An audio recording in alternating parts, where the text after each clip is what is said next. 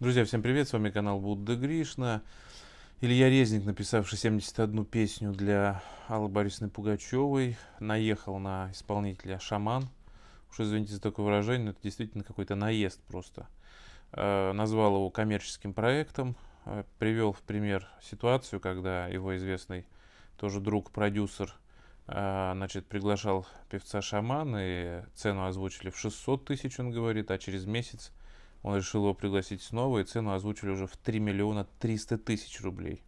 Пригласить певца Шаман на какое-то там выступление, или, может быть, не уточняйте, на какое, на корпоратив или на какое-то городское выступление. Значит, и Резник, рассуждая об этом, говорит, что мы в свое время писали патриотические хиты, пели там и так далее, и делали это во имя Родины, бесплатно абсолютно, а здесь как бы такие деньги запрашивают, чисто коммерческий проект. Друзья, что я хочу сказать. Людей, которые выступают за Россию, не устают обливать грязью. Просто не устают. Недавно мы с вами говорили об артистах, которые выступают за операцию, за Россию, и их увольняют из фильмов, из театров. И в нашей стране, в России, это просто фантастика, как такое может быть. Но мне бы хотелось сказать Резнику: вы в свое время заработали баснословные деньги, и Пугачева, и вы, и все остальные, на всем, чем можно. И вас приглашали без остановки. Уж сколько вы заработали, это надо помолчать. Парень, Шаман, поет замечательнейшие песни, глоток свежего воздуха. За десятилетия мы ждали эти песни. Мы просто оккупировали эстраду своими поющими трусами и всем остальным. И я хочу сказать, что он имеет право зарабатывать. А в чем проблема-то, я не могу понять. Он востребованный исполнитель. И что плохого, что он зарабатывает? Я только рад. Я только рад, если у человека есть возможность зарабатывать. И если он делает тем более благое дело. Если он объединяет людей, действительно доносит до людей какие-то эмоции, вызывает у людей, да, патриотический подъем и подъем патриотических настроений. И это действительно очень важно сейчас. И почему ему не зарабатывать? Что он бесплатно должен? Побираться, что ли, ходить он должен? Или что? Или сколько он должен? Или вы будете устанавливать ему ценник, за сколько ему петь?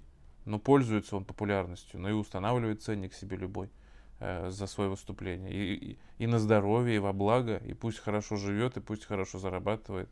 Вообще, вы знаете, здесь дело не в том, чтобы считать чужие деньги, а дело в том, что да пусть люди зарабатывают, если тем более, еще раз скажу, делают благое дело.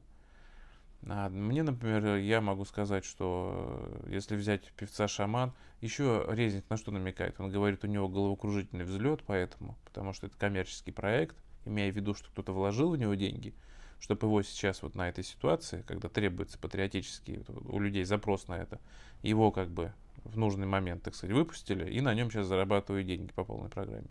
То есть за ним стоят люди, за Шаманом, которые на нем зарабатывают. Друзья, я хочу сказать, что Резник, может быть, свои коридоры мышления и схемы 90-х годов с Пугачевой применяет, конечно, но я думаю, что может быть, Шаман и сотрудничает с кем-то, может быть, не сотрудничает, но для меня самое главное на выходе, что получается в эффективности, да, если вот смотреть по эффективности. Эффективность бешеная.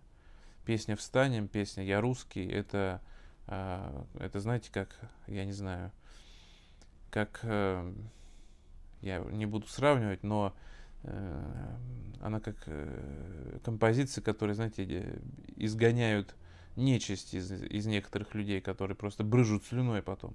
Ну и здорово, и замечательно. Поэтому я абсолютно не поддерживаю Резник и считаю, что если молодой человек, собственно говоря, действительно поет такие песни, он имеет право зарабатывать на них пусть сколько хочет. Главное, мы ждем от него еще больше песен. Друзья, интересно ваше мнение, что думаете на сей счет. С вами был Будда Гришна. Подписывайтесь на канал, кому интересно. Ссылочка в закрепленном комментарии в описании к видео для поддержки канала. Кому нравятся мои ролики, можете поддержать канал Будда Гришна. Друзья, я напоминаю, что все самые важные новости, которые нас волнуют на сегодняшний день, это и события сегодняшнего утра, и самые чувствительные направления Лиман, Херсон, В моем телеграм-канале Будда Гришна новости, мы об этом и говорим. Там выходят мои видео на остросоциальные, острополитические темы. Вышло уже сегодня видео относительно событий сегодняшнего утра в сопредельном государстве. Поэтому подписывайтесь, делитесь в соцсетях.